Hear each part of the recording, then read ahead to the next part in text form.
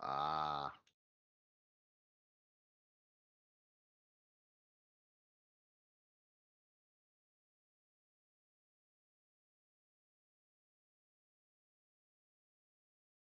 that's adorable.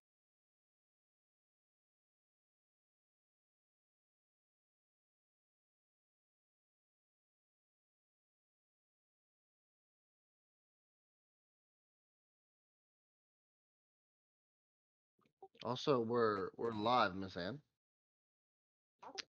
We're live on Twitch, I mean. So,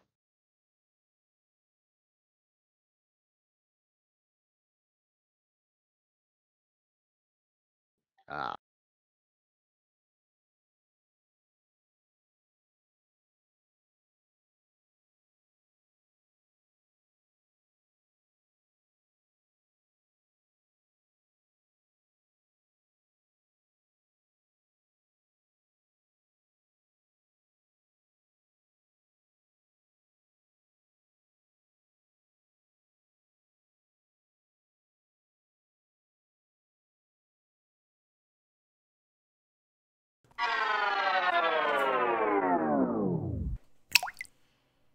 Hey, all right. Ooh, whoa, my face cam is so off center. 1 second.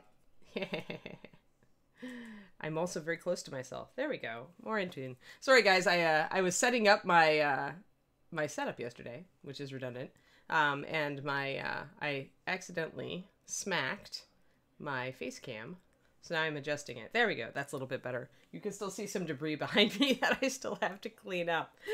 Good morning, Reaper people. Good morning, good morning, good morning. Happy Monday morning to everyone. Back to work, right? Let's see what we got. Happy National Pineapple Upside Down Cake Day. Oh, I love pineapple upside down cake. Actually, because my man is like awesome man, he got me truffles from the local bakery and chocolate shop last night for dessert. And one was a pineapple coconut truffle, and it was amazing.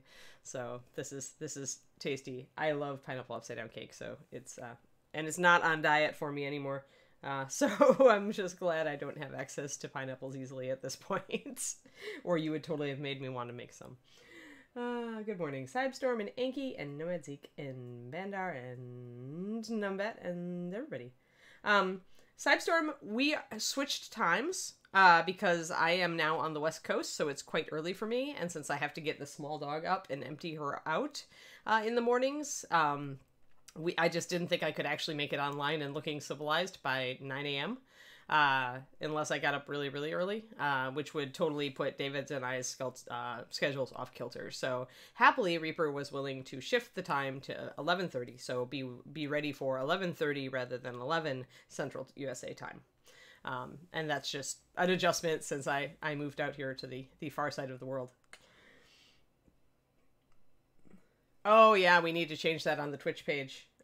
So make a note, Justin, to remind John of that if he's not watching. ah, okay. Yeah, we tried it. Well, you know, this is the problem, guys, in the age of the new social media. And I've run into this with my Patreon, too. Is that you've got so many most social media platforms that you're trying to promote on and keep your stuff up to date on, and it's easy to, like, forget one, right? Like, your YouTube is updated and your Twitch isn't, or vice versa, or you forget to post to Instagram, or you know, it's like, oh my gosh, like, it's gotten so complicated. So, we apologize, and now that we know, we can make a little to-do point, and try to make sure that gets fixed. All of our scheduling is kind of flexible anyway per ed, so but we try to stay consistent so for you guys can plan. Hello, Threads of Fate. Hello, Xanifer.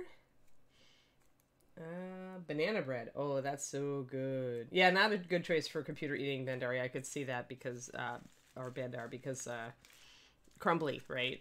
Crumbs everywhere. Also buttery. I could see how banana bread would be fraught with peril. So I'm so excited, guys. Like, I got my office like 99% set up now. So I can feel like I could actually work in this place. It is not a total wreck. There are a couple things that need to be stored in the closet, like just a little bit, but otherwise, like, it's here, it's unpacked, and I feel like I still have room. Which is very important if you have figmentia and you want to continue to acquire things. Models, specifically. You know, more bus. Like, I need more bus. Yes, happy Monday, Threads of Fate. Happy Monday. Happy Monday, Taslanch. It's good to see you. All right, so we're going to do some corrosion effects, guys. Here, let me see what I've got. I wanted to check on something. I'll need to make that a little later. I'm working on a project kind of for later in the week also for you guys. I actually did a lot of Reaper model prep last night since I unpacked everything, and I could. So I think later this week we might work on something special that I might do a number of tutorials on. I have a Frost Giant Queen, and she's resin instead of the bones one, so I actually wanted to paint her up really nice. So we might do some tutorials on her. Because I was thinking of doing crazy things like tartan, which would not really, other models might not be suitable, given she's supposed to be Norse and not Celtic, but they're so close. I'm like, I could get away with a tartan. And maybe some freehand on the back. But yeah, so hey, yes. Hello. Hi, Sharky. All right, so first of all, we're going to do some rust, though. We're not going to do a special project today. We're going to do, well, every project is a special project, right? All right, so now everybody's here. Let's go to minicam. All right, we have columns. I actually really like these columns. They're kind of cool. You can put statues on top of them if you want, like, a looming terrain, or you could put the archway up here. Like, we make an archway, and I have it somewhere, but I don't have it close to hand. But you know the one I'm talking about is, like, kind of like makes an arch, and it's normally on stairs, but you can easily, with the bones version, clip it off and make this a doorway with an arch above it pretty easily. So that can be nice. You can also line up a bunch of these and make a colonnade like in a garden. Like if you put them close together, you can block line of sight pretty well with them, or make an impenetrable barrier for your PCs that they have to go around, or your gaming models, of course. But yeah, they were minimal mold line removal really on them. Like there's a little bit, you can see I didn't clean the top one off, but it runs right down the side, so it's really easy to clean off and trim these guys up to make them look nice. But somebody asked, hey McKnight, how's it going? Let me see, where did I think I actually might have kept, who asked about this? Yeah, Shaggymon. He was talking about the graveyard fence. He asked for techniques to get the rails on a graveyard iron fence really rusty.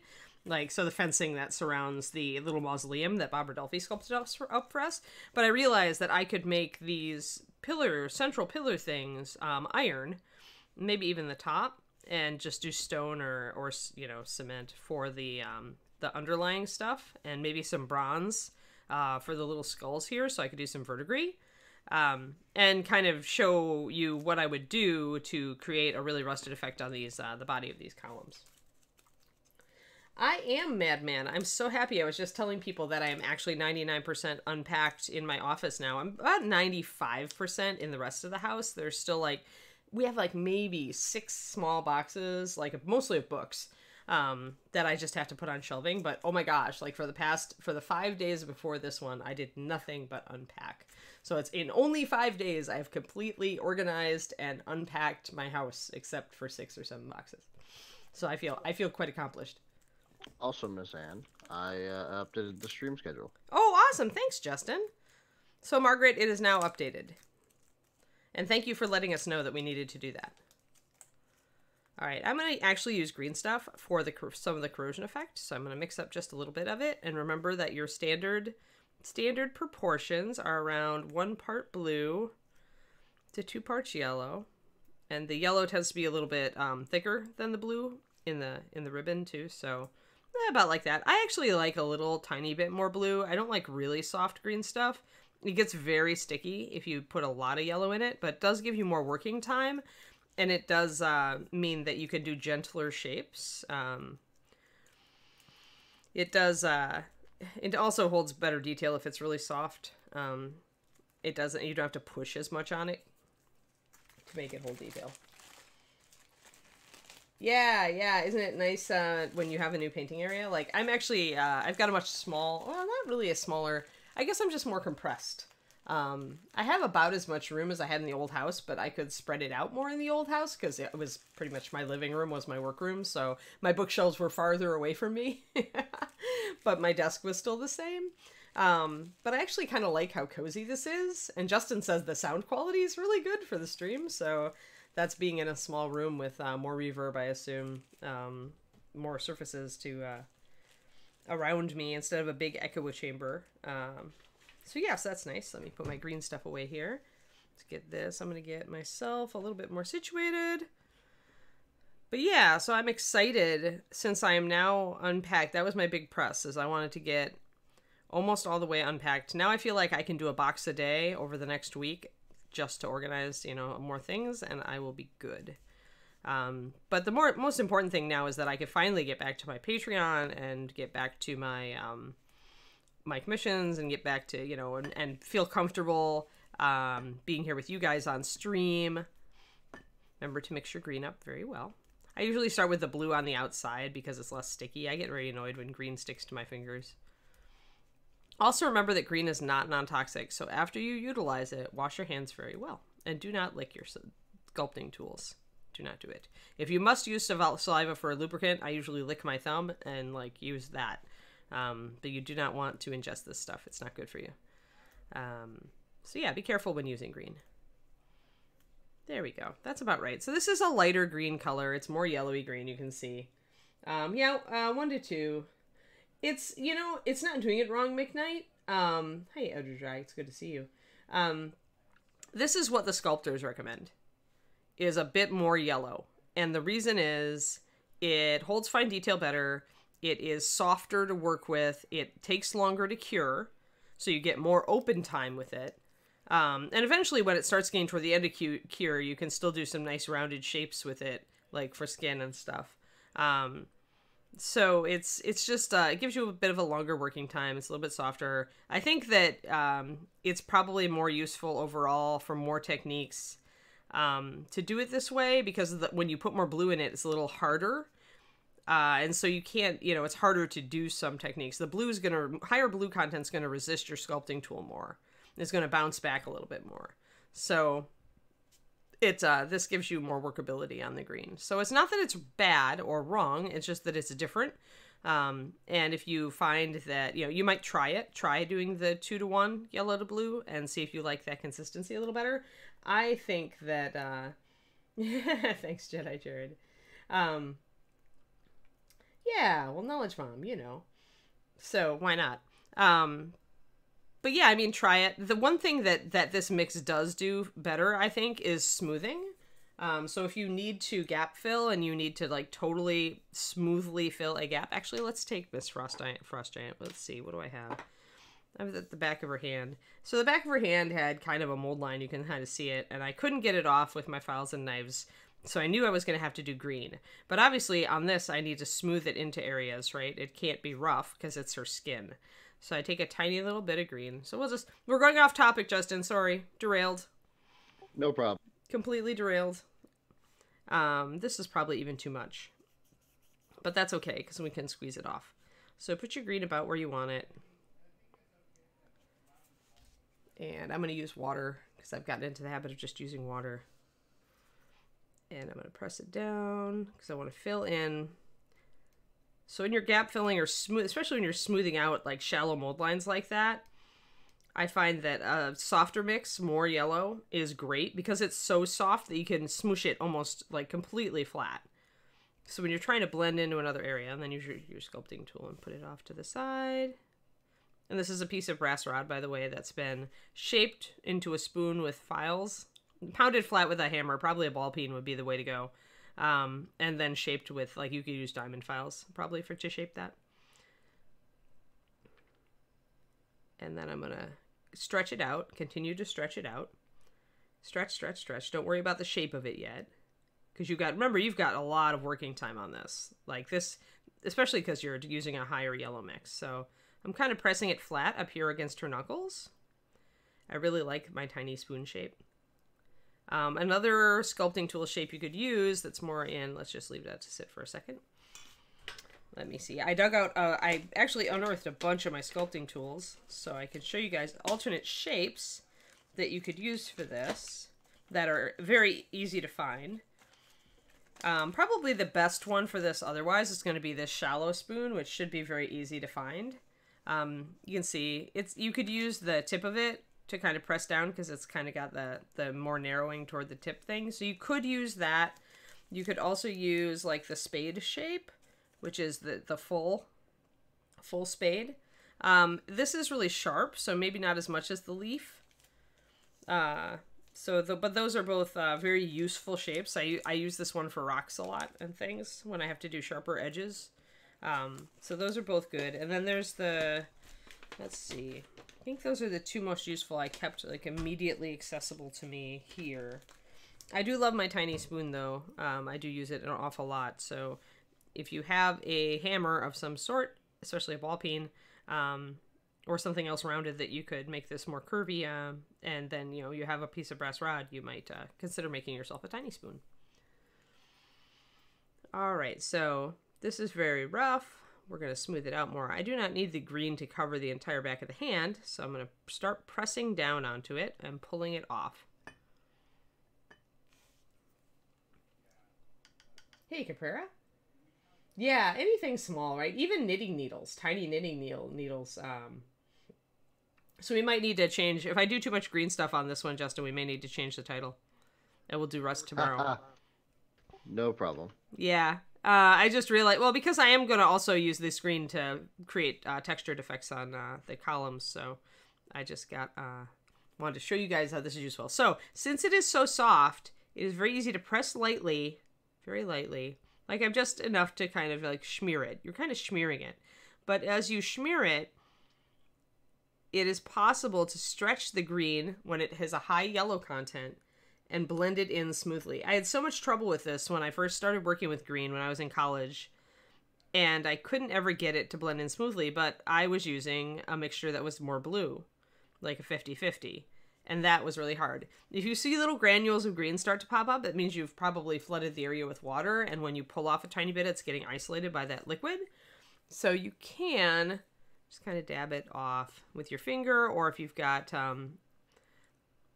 the edge of an old t-shirt or a cloth rag, or even a sticky note, or a piece of paper towel or Kleenex. Although be careful with paper towel or Kleenex because they have fibers. So sometimes I'll just like take some paper and wick the water away.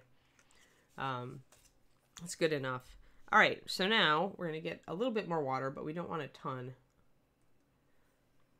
And now we'll start smoothing. So we'll put down some water. Maybe I need a little bit more. You want to get a fair amount on there so that you can start kind of doing little round motions. And continuing to pull down to make sure that you are blending in your green stuff. And getting this smooth is going to be easier as it cures. So often, like we could leave this probably for maybe while we're doing some rust effects here and go back to it. I do want to put the indentations down between the fingers. So, because remember on your hand, right, you've got the bones and the veins. So you have indentations between the knuckles. So you want to kind of pull down, and she had those earlier. I don't want to make a big divot, but I do want to make a slight depression. All right, so that's decent. We're going to let it cure. So as we let it set up, hey Twistoma, good to know, and Threads of Hate. We should make tiny spoons official. That would be awesome because then I wouldn't have to freak out about losing these. I believe these, I have 2 tiny spoons, and then I have one that Bobby Wong, who's an old miniatures artist, he also made me a tiny spoon once upon a time that goes into a pin vise. I keep those in here for my backup, my emergency backup tiny spoons. I think these are from Gene's old sculpting kit, because Gene used to produce a little sculpting kit to go with his sculpting classes, and so I believe that the 2 tiny spoons that I have are from Gene. So perhaps we need to mass produce the tiny spoon in the future.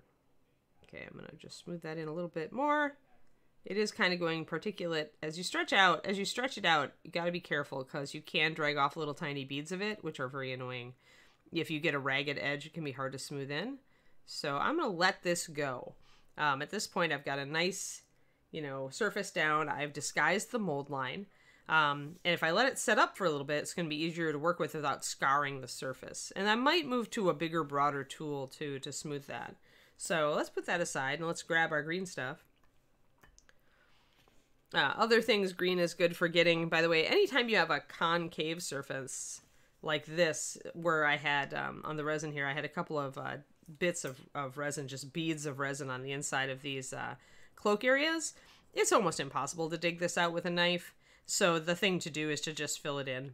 So you use your green and you fill in just a little bit on the inside of these folds to make them rounder and to cover up those the scars. Again, also if you have ever heat pitting or roughness, like in this back fold here, you can use it as well, just a little bit to smooth it out. Anytime you've got a mold line or anything on an interior surface, like here, this is a good one, where this cloth, you know, see how it dips in? That's a concavity, and there's a mold line right there. So it's going to be very hard for me to get a file in there without taking out part of this fold, which I don't want to do. So then I should use a little bit of my green when it's fresh and kind of put a skin of green over this area to clean it up. So that's many uses of soft green stuff when you are trying to disguise stuff. But now let's use green to make some texture, because I want some texture on the bottom of these pillars so that like the rust is really getting rough. Now, there is a technique, if you have a larger model, using baking soda for this, where you use the baking soda, eating tiny cereal. Tiny spoon is sculpting. Wet toast is damp. I use it for smoothing down, like if you've got miniatures that are small, it makes sense to use a small sculpting tool. So I have tiny spoon, and that's what I use it for. Pretty much tiny spoon is a huge, like I use it for a lot of sculpting, like a lot. Even though it's tiny, I just like it. I'm comfortable with it. I like that it has a rounded back and that it's got an edge that I can cut with and a spoon, you know, that I can divot with. So it's very useful. And then it's the rounded rod is its counterpart, and that's also useful for if you're doing texture like we're about to be doing. So okay, so rust, when it gets really heavy, it gets caked, that caked effect, right? So as I was about to say, you can use baking soda for this. There are baking soda tricks that you could look up on the interwebs. I don't use them because I've heard, for one, I like a little bit more control. And for another, I have seen people say they've had experience with blooms, where if they have a high humidity day, the white of the baking soda will bloom through the paint. So your mileage may vary. That may be a thing. So if you use baking soda for this, keep that in mind. If you use green, you have to wait for it to cure, but then, you know, you've got very, very much more control, I think. Soft silicone shapers. Yeah, I've got Orcluck. That would be a good thing to post on our Discord. For that, I do have a lot of clay shapers at the moment. They're kind of stored away because I was not doing sculpting up to this point. But yeah, you could use the silicone clay shapers for this sort of thing. I do find that if I want a sharper texture, that they're not as effective because they're good for soft, rounded, smoothing effects. But I've gotten, it's all what you get used to, right? So I've gotten very used to tiny spoon, but you should always experiment. Just like with palettes and brushes, you should always experiment with a bunch of different items, right? Tools, and to see what works for you. Because what works for you may not be the same as what works for someone else. So, all right, so rust is kind of a rough, stipply texture. And rust and corrosion are generally going to be where stuff is pooling, right? Where moisture is pooling. So if I was going to put some texture up here, I'd put it right around this crack, and I'd have to be careful with it. Probably only put a little bit up there. But mostly, moisture is going to run down this column. It's going to pool at the bottom. So your rust texture is going to be down here in general. You kind of want to rip this up. At this point, you do actually want a ripped up green stuff because rust is very randomized in the way it spreads. And so you want to have it in various shapes and places, and so you can mush it down and do all sorts of stuff. Oh,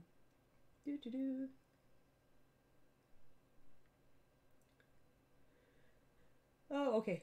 You guys are helping Fox. All right, yeah. Fox can, yeah, it's a little weird on the phone with the Prime, that's for sure. All right. I am very glad that you think this is cool, Afro Queen. All right, so our point here is to use whatever sculpting tool we're using to push and kind of make a stippling texture. So and obviously you can see the moisture on here, so I put a little bit of water down so that I could not have my tool stick to the green. And definitely if you make some deeper holes with more buildup around them, that's going to suggest a a more caked on rust, and so we'll be painting those areas a different color. And you want to make them probably a little bit shallow, and you want to kind of stipple. You still want this stippled texture because, you know, rust has that cakey, uneven texture. So that's what you're aiming for. You don't have to nail it perfectly because you're going to be able to, you know, to affect some of the ways it looks with paint, right? So definitely have some fun. See, this one is, we did a slightly different direction with this one. We went a little up. That's great. And so we're just making it really rough there. Let me see. Let me get in focus here. Let me get my palette out of the way. And let me get really in focus so you guys can see this. One sec. Let me get my camera. There we go. It's a little better. So now we're a bit more in focus. You can see the rough texture I'm doing here. I need more, definitely need more. Yeah, Achilles blade. Justin needs to change the name of the stream. I thought we were going to do rust. We are actually sculpting rust texture at this point to be painted over, probably in tomorrow's stream.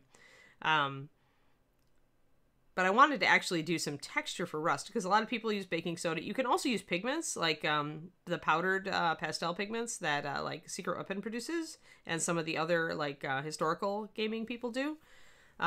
See, I got a little stick on that, so I'll make sure to clean my green stuff off my sculpting tool and use more water. But yeah, you can use pigments caked up with like a solvent. I really don't like solvents. I don't like breathing them in. I don't like, you know, spilling them and having everything smell like lighter fluid. I generally have bad luck with solvents. So for Anne, you will often, even when solvents are a great solution for a lot of this weathering stuff, you will often see me not use them simply because they annoy me in many different ways. Also, they are not non-toxic, obviously. All right, so I'm pulling out some little scaly effects here. We've got some nice irregular patches that we can turn into rust effects now, which is great. I kind of want to pull some out onto the base though too. Just a little, well, actually the bloom is probably going to be good. If I make this stone or concrete, then I need to limit my rust cakiness. Although still going to get a bunch at the bottom here, so I don't feel bad about that. All right. There we go. So yeah, and essentially you could just paint on rust effects, and we'll cover that tomorrow too. But if you want it to have three-dimensional, like if you want it really caked on, then you want to probably use some green or some pigments or some baking soda mixed with the paint or whatever to make it thick and cakey. Do not add vinegar to your baking soda or you will have a volcano on your miniature. It will not be pretty. You will have to wash it greatly afterwards. All right, so let's do this and smoosh it to the side and get a little bit up. Get a little tendril there. That's nice.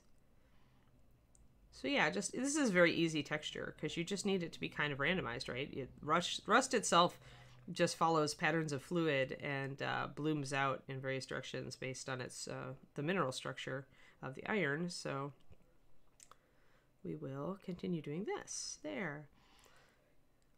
And verdigris cakes also. So if I do these little skulls, if I do this inset like a bronze plate, technically you could put some cakey texture back here, or down, more likely down here. But these are so deep, these holes are so deep, I don't know that you'd be able to see it anyway.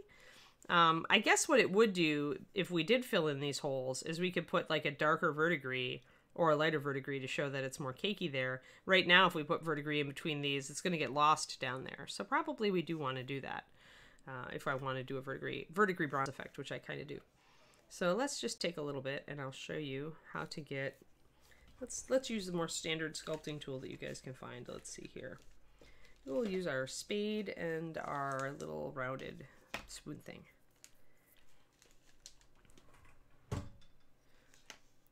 All right, and we want tiny little bits of green, so we're probably going to kind of pull it out and cut off little bits. And my green is still really pliable, so you can see that it's, you know, it does last for a long time when you use a higher yellow content. It's not really setting up. Remember that we have to do the back of that hand too, so I want to be careful. More terrain options. Well, we're moving that direction as fast as we can freestyle. Because you'll notice in the last two Kickstarters, we really are moving toward terrain. The big thing about terrain, I forgot to do my rust up there by the crack. Let's do that first. I don't want to forget it. The big thing about terrain is just, you know, the problem is you have to make it cheap enough for people to go in on it, because the problem with terrain is that a lot of people got used to making their own. And so if you're going to make your own, the only thing that's going to convince you to buy somebody's pre-made terrain is if it's affordable. And that's a problem with a lot of modern terrain options, and why they don't work very well, or why terrain companies often have problems, is that if they'll do a really nice piece of terrain, but then they have to price it higher.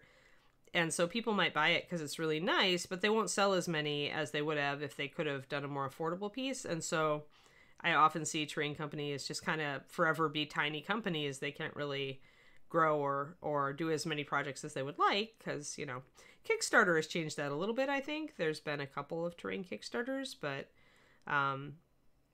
it's an odd kind of thing. The other problem with terrain is that it's very specific, right? You can do certain, like, things, like the dragons don't share terrain, which, you know, you could buy separately on the Kickstarter with the dragon. I don't remember if you still can.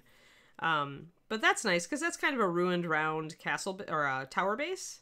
Got a little extra on there. And so, you know, you could adapt that to almost any adventure. So, and of course, if you're doing wargaming terrain, you know, then it doesn't matter so much. You do usually want a few specific things.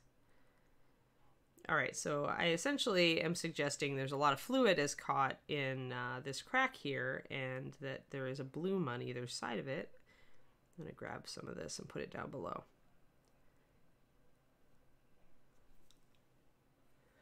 Let's see here. Yeah, Dwarven Forge. Yeah, Dwarven Forge is the exception. And, you know, Dwarven Forge is an oddity.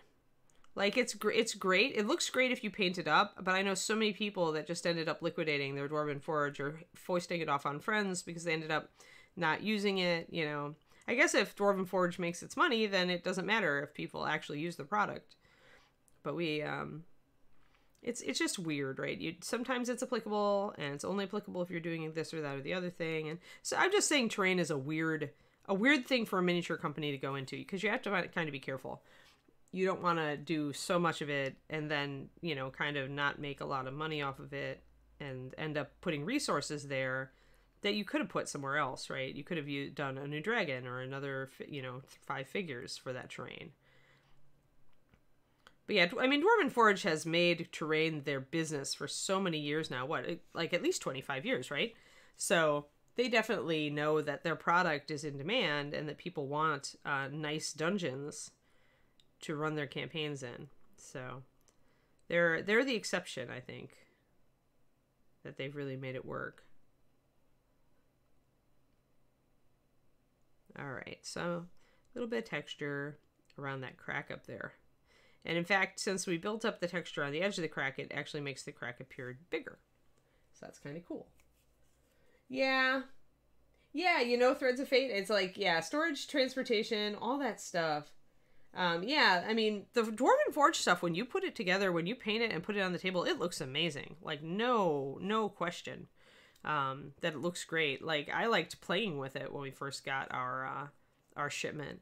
But then, yeah, then it was just hard to, like, you have to pre-plan. It's the same thing with all the dungeon set terrain. Is you've got to, as a GM, you have to be pre-planning a bit. All right, so I'm using this. I'm going to fill in some of these deep cracks toward the bottom where the moisture will pool. I want to be able to suggest more caked on verdigris down here. So I'm just taking little bits and kind of putting them where I want them. I could also, instead of using the reverse spoon, the other tiny spoon, this is your other tiny spoon. It's on the other side of this spade tool. So that's another good, if you need to round surfaces, this is a good one. Yeah, it does, it's not, yeah, and it is expensive. I mean, it's less expensive if you, you know, got in on the Kickstarter, right? But, all right, so now I'm going to take the tip of my spade tool to punch this stuff down into some of these cracks and create a bit of texture. Yeah, originally I was like, well, I can kind of show you guys how to do some green stuff, iron texture, and then we can paint, and then we'll go back to it tomorrow. But I'm like, well, I've got fresh green stuff. This is the horrible thing about fresh green stuff, right? It makes you're like, oh, dang, I've got fresh green stuff, and I didn't use it all. I should use it all. So you grab every project that you have nearby that might need green stuff so you don't waste it. Which is silly, because it's relatively inexpensive, and a little goes a long way. But yet, that is our human way of thinking, right? I will admit that I am totally that way. I will save up projects that need green added, and kind of make a little pile of them, and then I will mix up green stuff and I will just hit everything, so that I utilize it. I do have a putty catcher also. Oh, putty catchers, for those who don't know, is a fact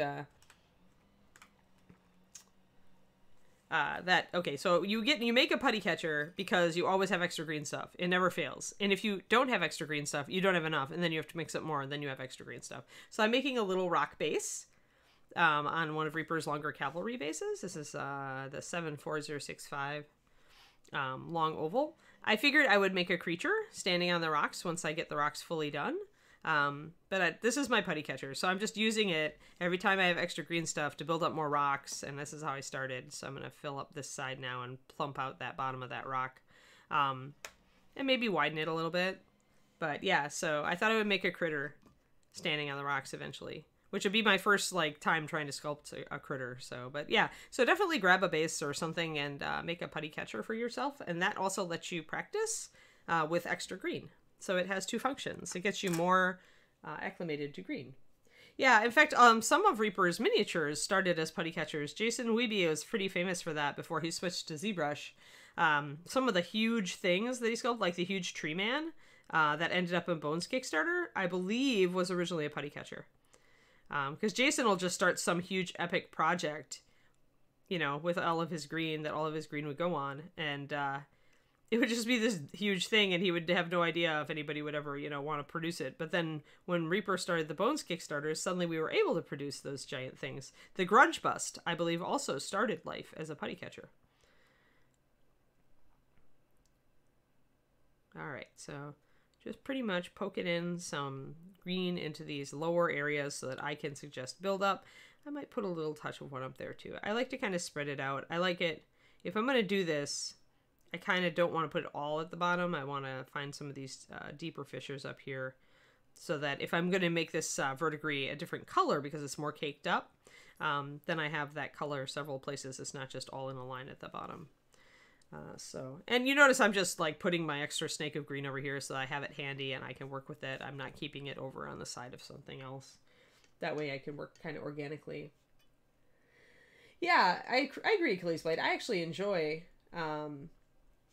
working on terrain. It's actually one of my little secret happy places to paint really nice terrain. I have several pieces actually that I finally took out and let out into the light of day here in California because I actually want to put paint on them finally. So, and then I can put minis on them just for fun. As far as green stuff, Sidwi, yeah, for the most part. However, one caveat: sometimes green definitely goes bad. It gets old. If it's in a ribbon, then what will happen is it will cure where the green and yellow are touching down the middle.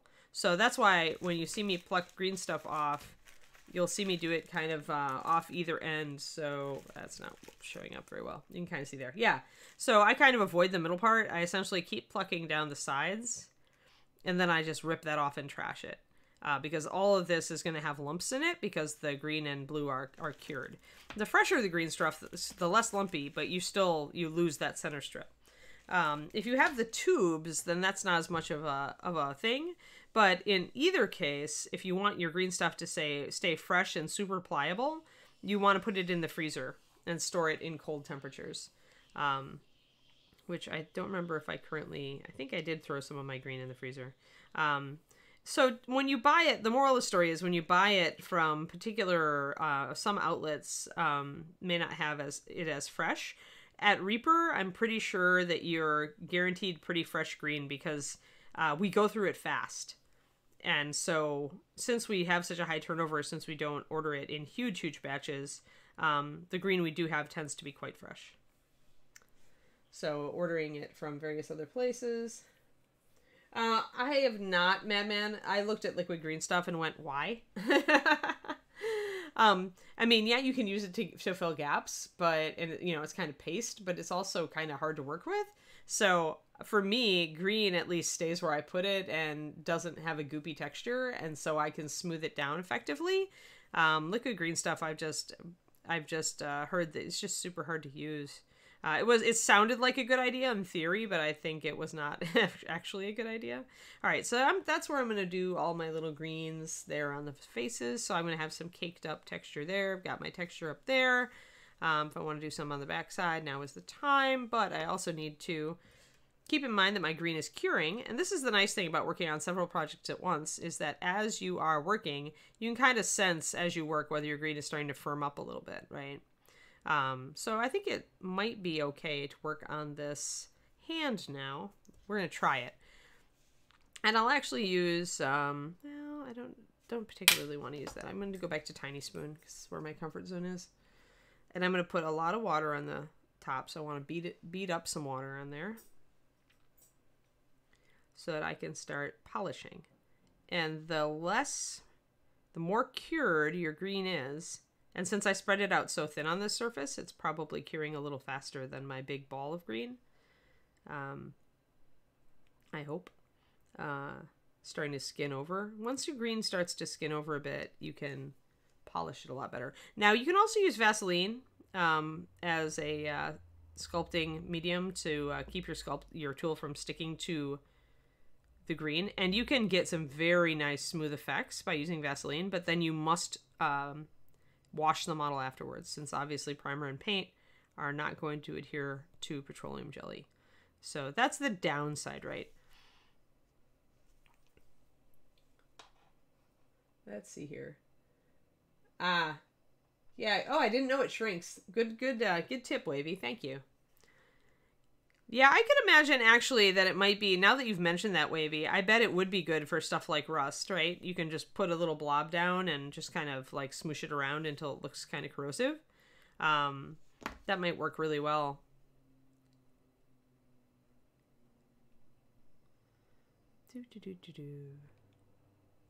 So I'm pretty much just kind of massaging the green to make it smoother and smoother. I want it to fit in. I don't want any tool marks in her hand at all.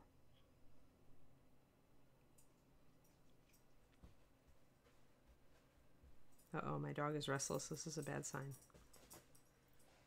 Okay, she's gonna settle down again. Good. I didn't want a Curie emergency to disrupt today's stream. Pretty sure I'll need to take her out right after stream though.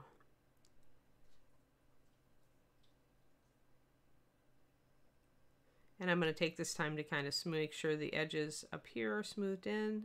It's just a very gentle texture. Like, it's almost like the weight of my fingers alone.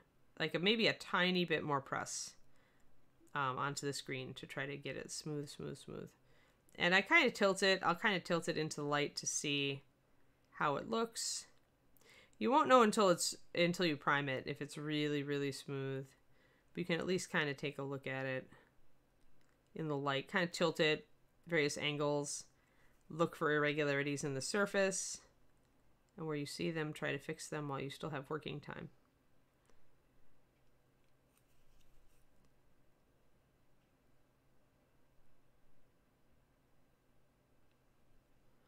I'm pretty happy with this. I think it turned out pretty smooth, so we fixed that mold line. You can also use, you don't want to put fingerprints in it, but you can use the tip of your finger to burnish as well. Once the green is set up and you're not going to push it appreciably, you can put a bunch of water on it and kind of just smooth over it. You want to start off the surface and smooth across it. Don't want to leave fingerprints, but your finger is a nice big round soft thing, so it is sometimes nice to get a nice smooth surface.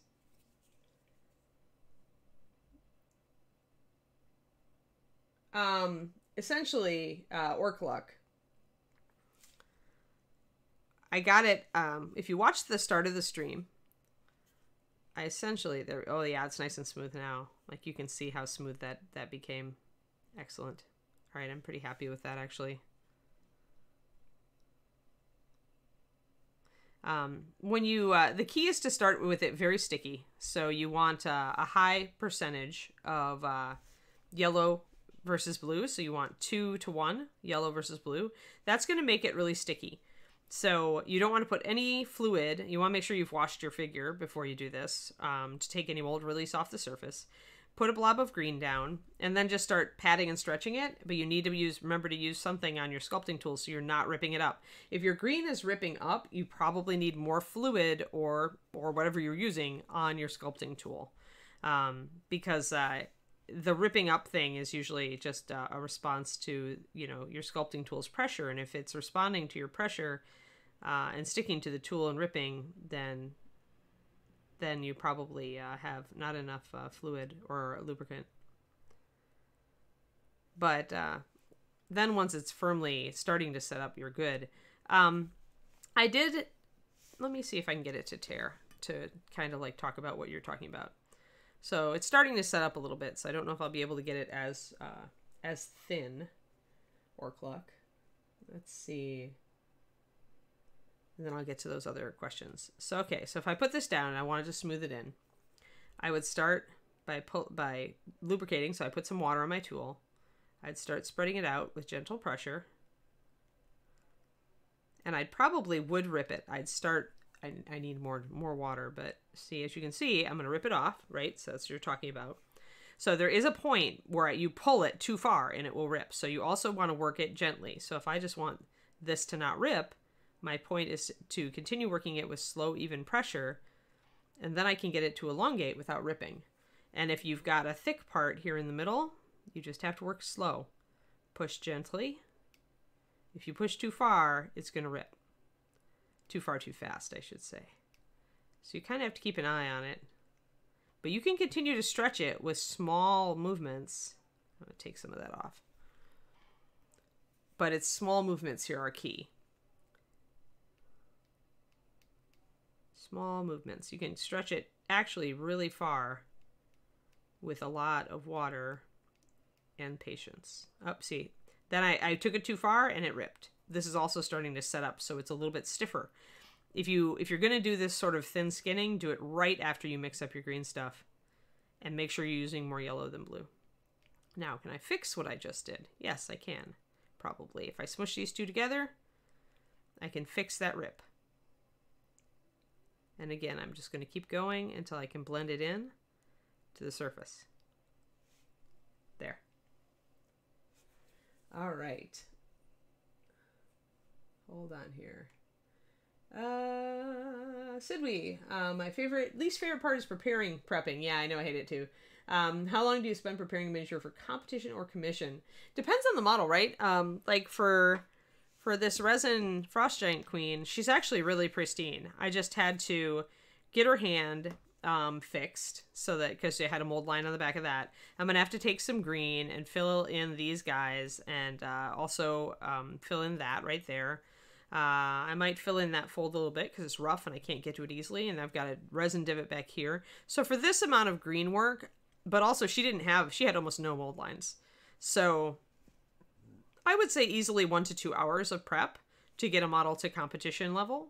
Usually these days I'm working on like resin busts, which are usually, resin is pretty high quality casting usually. So, oh, and there's another mold line. I'll have to fix that. I would say 1 to 2 hours is pretty standard.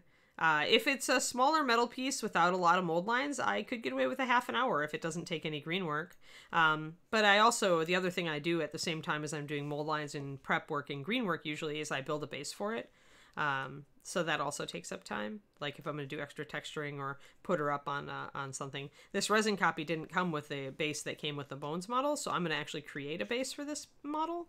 And I'll probably do it on stream later this week. That was something that people asked for a while ago, was show me how to make a bigger base, base for a bigger model. And I think I'll do that for Miss Frost Giant because I want to. And I can show you guys some cool techniques that I used to use that I haven't used in a long time. I want to get back to it. I uncovered all my basing stuff when I moved, and all my cool basing stuff. So I'm like, oh, I could use this now that I finally know where it is and it's easy to hand. So yeah, so as far as the skinning the green thing, how do you fill gaps for a model that was painted in pieces? Honestly, same thing, Hydramain. I have no problems with painting over green stuff or putting green stuff over paint. So for me, it's just mix up a tiny bit of fresh green stuff. You still want it more yellow than blue because obviously you're going to want it to fill gaps. So you're going to want it to be pretty mushy. And you're going to want to be able to blend it in.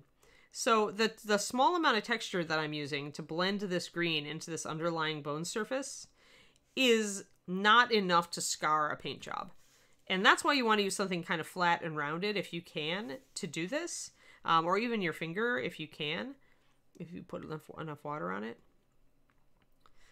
Because with just gentle pressure, you are not going to rip up your paint job. What you're going to do is you are going to damage your paint job if you use the edge of anything. So you want to use probably a clay shaper, I would say, or something rounded like Tiny Spoon here. I'll get out my clay shapers next time we talk about green and we can play with those. But yeah, and then I just paint over it. I don't even prime over green. Once green is cured, I paint over it. The exception will be if I'm working it on a surface that's going to get a lot of contact, like somewhere where somebody's going to pick up the model a lot. Or handle the model during gaming, for example, then I probably would prime it. But usually when you're filling gaps, that's not the case, right? Usually when you're filling gaps, you're not worrying about handling because it's down in a gap. So I'm actually just going to reintroduce. Okay, so the stone texture, if you did this, like say you filled up a mold line, you wanted to duplicate it. So if you look at this stone texture, it's little divots. And it's irregular. So you could actually use a piece of rock and kind of do that. Or even a little bit of sponge maybe, but this might be too hard. But generally, if you just take any small tool and you make a little bit of random noise or chatter on the surface, make sure to also hit the edges of the area. You're not going to rip up that green at this point. It's very firmly attached. And you can just kind of give yourself some little texture there and disguise the fact that you did green at all. That's probably good enough. It's got little bit of detail. All it needs to be is close, and then you can paint it just like everything else. Yeah, maybe I'm probably gonna paint the Frost Giant staff and hand, although it fits pretty well with her, so I may not need to do any green to fill, but if I do, then I'll maybe do it on camera. I'll remember that that's kind of a question. I'm going to just tamp down the edge of this green stuff. It got a little ragged. Don't want to tamp it like really regularly. I leave a little, pressing a little bit to leave a little texture also because stone. There we go. Got our green, got our stuff. Let's see, what else can I do on this sucker? Let's see here. Yeah, exactly, Orcluxy, and that is why clay shapers, like the fact that it's softer so you have to press harder, that's how clay shapers can sometimes be a little harder to use on some things. So maybe when you're smoothing, you want to use more of a tool like this, where you can control the pressure. Let's do that. Let's try using this spade tool and see if I can control the pressure.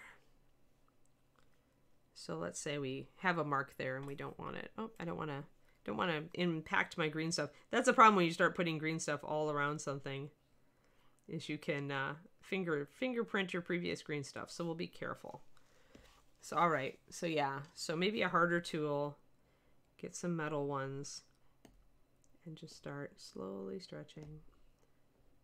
And let's say I don't want to go all the way with this, so let's actually take a bunch off. So you see, that was, in order to get that to shred like I wanted it to, I had to press and pull. And I had to do it sharply. But now I can blend that edge in with gentle pressure. And yeah, the green at this point is starting to really cure and get stiff. And so now it would be very hard or impossible to use a clay shaper on this to get it smooth. Like, you really need to be able to put a little bit more pressure on it to try to blend it in. But again, because it's starting to set up, it's also not ideal to try to blend this into a surface. You really want to use fresh green for that. I got a little bit of green on my sculpting. If you get a little green on your sculpting tool and it cures on there, don't worry. You can actually just take a knife and kind of use it against the tool like this, and you can take it right off, just like you do with pokey tools if you want to clean up your pokey tool. So don't worry about that. All right. Yeah, so this is starting to really set up, and I'm having a lot of trouble making it thin enough to blend into this under area. I probably will not be able to blend it in smoothly. I'm going to have a ragged edge there. See that upper edge? I'm going to have that ragged edge no matter what I do, because my green is now too firm, too much cured, to get a smooth blend into that surface. So there is an illustrative example of how, if you want to blend your green in when you're gap filling, definitely do it at the start of the green process. Do it right after you mix the green. If you need to do sculpted textures, you can wait until the green is stiffer, no problem. If you're trying to do things like rocks or lumps and you don't have much of an armature, then definitely wait till it's set up a lot. So it's all like the depth of detail that you want to get in. But even with my big tool trying to blend this in, I don't think I'm going to be able to because it's just too set up. So instead I will texture the edges and make it look intentional. Haha. Just put some scarring and stuff on that surface. Make it rough. I can always take it off at this point. Also, I could skin it off. Just scrape it off if I didn't like it. But it's pretty flat, so I think I can just like create some stone texture and blend it in a little. Maybe I'll make it some moss. We'll put some moss or stuff growing up onto the bottom of the pillar. That could work. Then we could disguise this ugly green work. Yeah, so good example of how you do not want to work late with your green when you're trying to smooth. Okay, next stuff. Let's see here. I've got to catch up with you guys. Jason Zavoda, what tool? Which I'm not sure which tool you were referring to. So this is a wax. I think it's either a dental or a wax sculpting tool with a spade on one side and a small spade spoon on the other.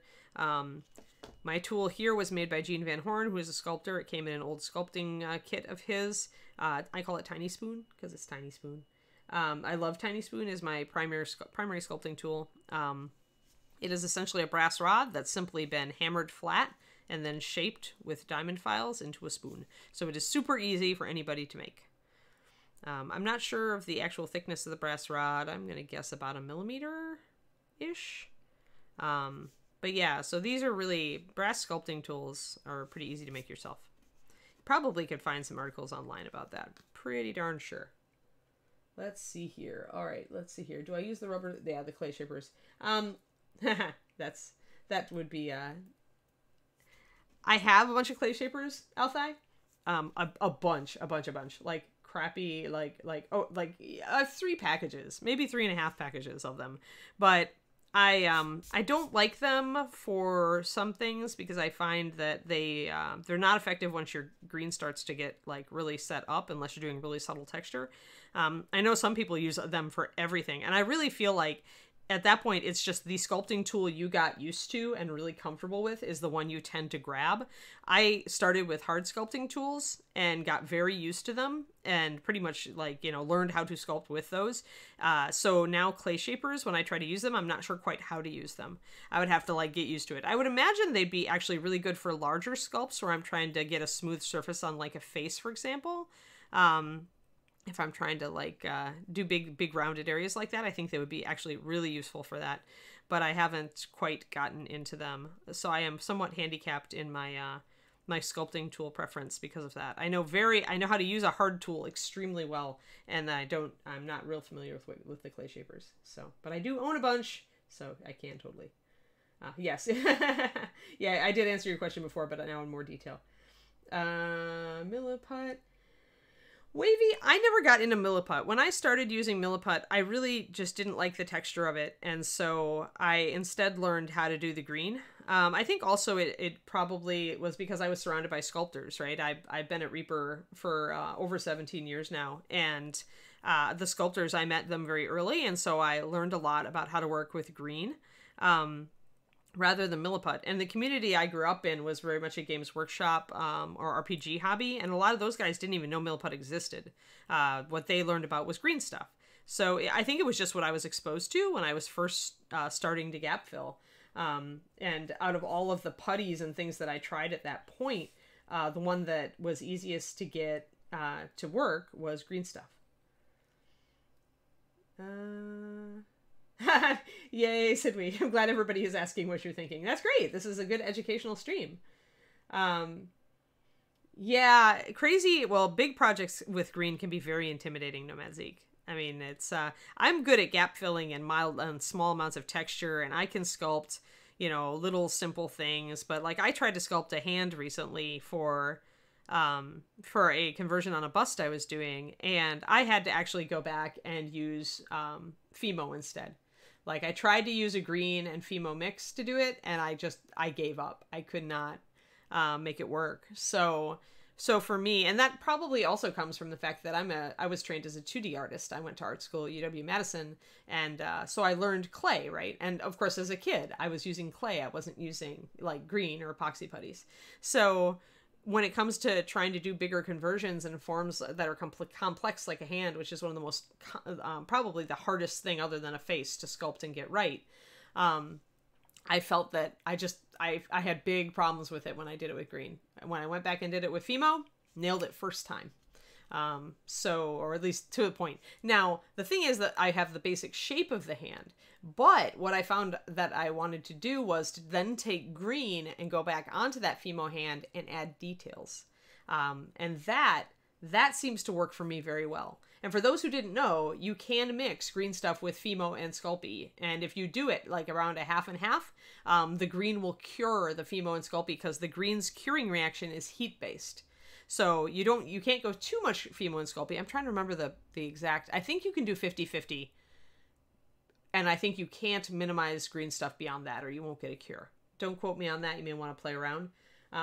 But Bob and Julie do that a lot on like their bigger stuff. They'll use Fimo. Jason Wiebe also used Fimo green mixes, things like that.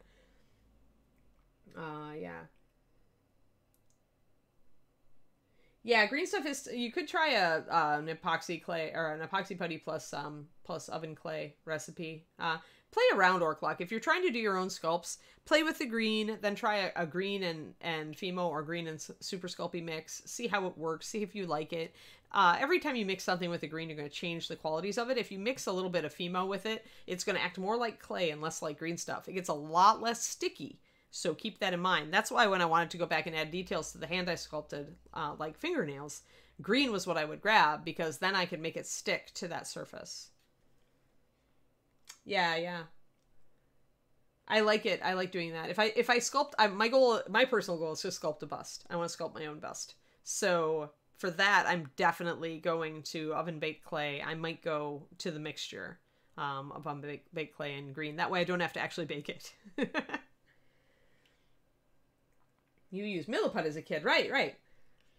Yeah, I could see that way because like the audience, like at one of the game stores that I later hung out with was guys who worked on a lot of model airplanes, model cars, and bigger figures and historical stuff. And they definitely had all started with Milliput. So I think it's the different hobbies just start you on a different road. It's like skill trees in video games, you know, right? The culture you're coming from dictates your starting technology. And then you have to put the resources into learning more. So let's just like say that life is a video game and be done with it. Here in COVID land, it is kind of, right? We're all digitally relating right now. Zeistis, it is, actually it's the ratio that the sculptors recommended to me, the Reaper sculptors did, which is 2 parts yellow to 1 part green. So it is much lighter, but the advantage is that it's workable for a very long time. Like, if this is still soft and I could still like build rocks on my putty catcher with it. In fact, I should, so I don't waste it.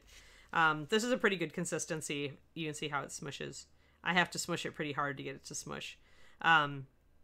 So it's still workable, and it has been 1 hour roughly since I mixed this, maybe a little bit less.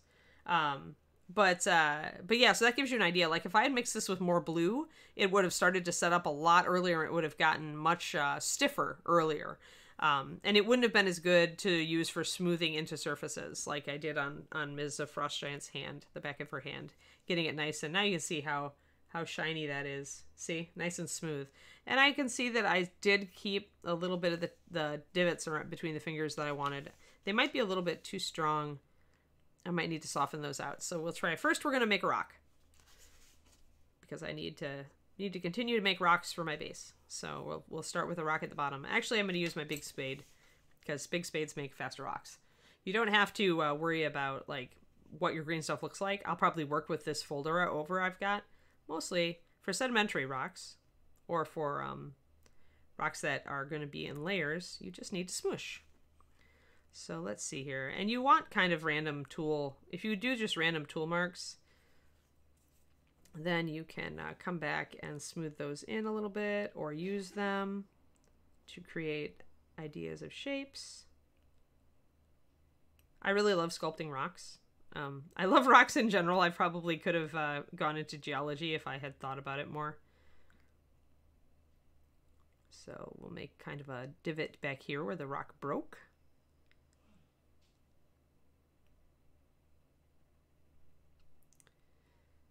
And it helps if you look at a lot of rocks so that you know what they look like. Kind of making a flat surface up top here. I kind of like this this crack I've got going. So I'm going to grab my tool and accentuate that crack. Oh, that's a little bit wide at that part of the sculpting tool. I need Tiny Spoon. Tiny Spoon, come to me. Tiny Spoon is really good. The edge of Tiny Spoon is really good for this, because it's very sharp.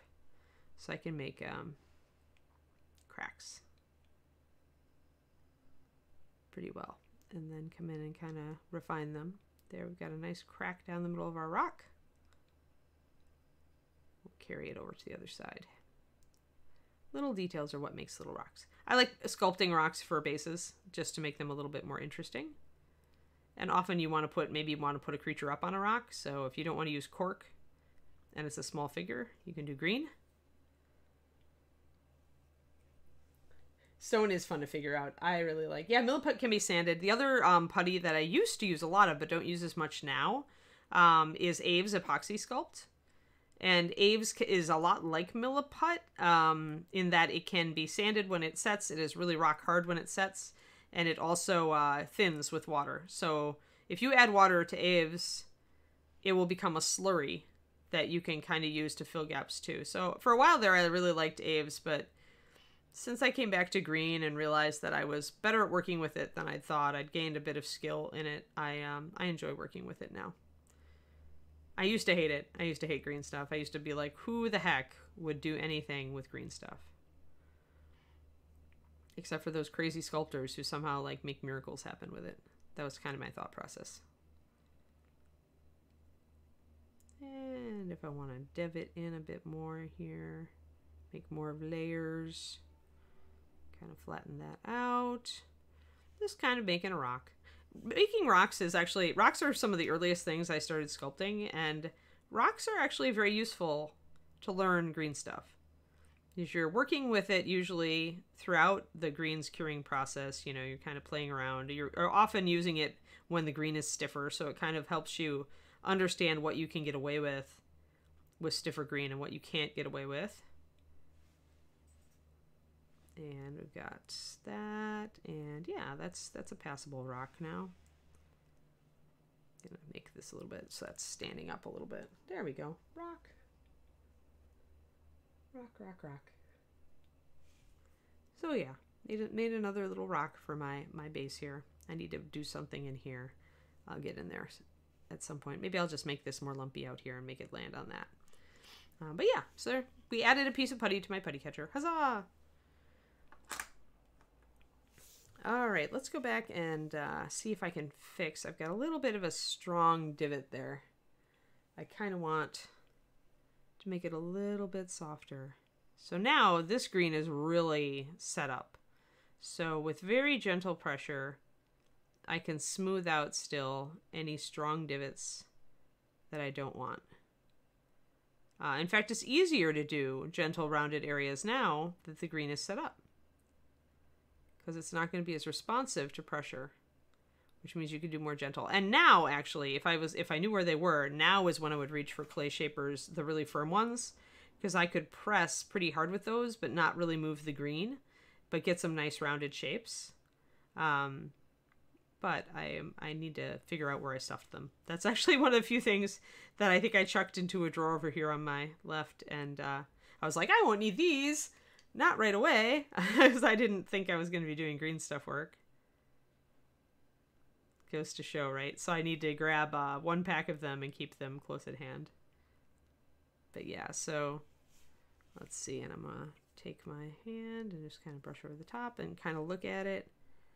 Yeah, that's good. I've got some nice divots like right behind the knuckles, and then they kind of blend in. So what I'll be able to do then is accentuate that with paint. So there. Now you guys can see. See those divots? Yeah. So that's what I wanted. I have a nice smooth piece of green with no tool marks that I can see. Maybe some tiny tool marks down there so I can smooth them out. But yeah, now is the time to really burnish and make that surface shiny so that it says smooth as the plastic, because your green is not going to pick up minute tool marks at this stage. It's going to, or at least it's going to be harder. To scar this green, you'd have to take it edge on and hit it, which, you know, hopefully you don't want to do. There. Yay. Oh, I have a piece of pet hair. Need to get that off of there. Kiri is shedding from the floor up. There we go. Cool, Orclock. Thanks for posting up stuff on the Discord. Sprue glue for filling. No good for resin. Yeah. Yeah, I've never tried sprue glue. I just, it's, you know, you get into habit of using certain materials. What is sprue glue good at, Wavy? How does it work? Like, you say you use it for gap filling on plastic models, so is it like kind of a thin, like a glue type consistency, and then it'll dry and fill a crack or fill a gap? Oh yeah. Yeah, pet hair is crazy.